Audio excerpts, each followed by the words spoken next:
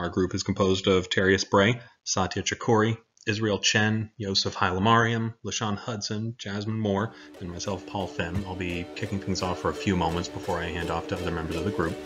Growing up in grad school, I thought I was a studious guy. Then I realized something else that gives me cause to cry inside. People will judge me just for my grades. They don't care about what I've done. That's when I shun. Don't give me a grade just for participation. Don't give me a grade just for participation. Teachers think we work hard, but I don't want to work that hard. If all they grade me for is my team's average score. And so now we get to the requirements. The first requirement is that the app, the service, needs to be able to monitor ongoing work, ongoing contributions to a software project. The next requirement is, of course, the measurement. We have the advantage of relying on Git, which by its nature is a record-keeping system, and we can use that to evaluate the individual contributions, the details of the commits themselves, and relate them back to the individual, the student in that group project. Of course, we're not just looking at raw code output, including edits, deletes, file name renames, what have you. That then brings us to calculation, the analysis of that raw data. The goal here is to come up with a score, a weighting of all of the above metrics, to come up with not necessarily a ranking, but a ranking of individual contributions. You can't just stick with something as simple as raw output, lines of code written, lines of code deleted, since bulk output isn't really necessarily the same as quality output.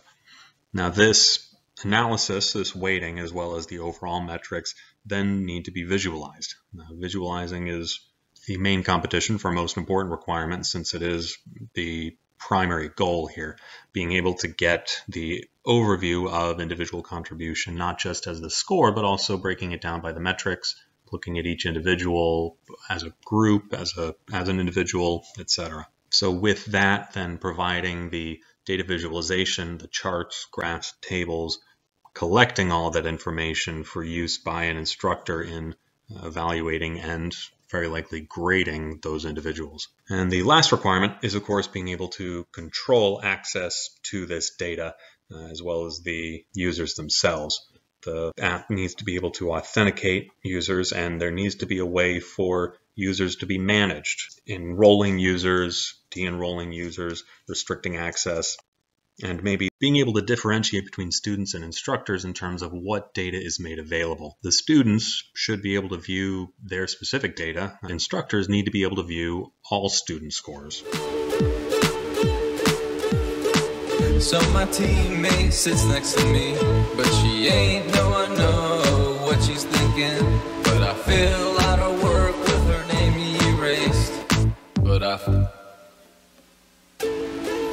fill out her work with her name erased, and the poor gal fails her final chance to graduate. Teachers think we work hard, but I don't want to work that hard. If all they'll grade me for is my team's average score, don't give me a grade just for participation. Don't give me a grade just for participation. Just for participation.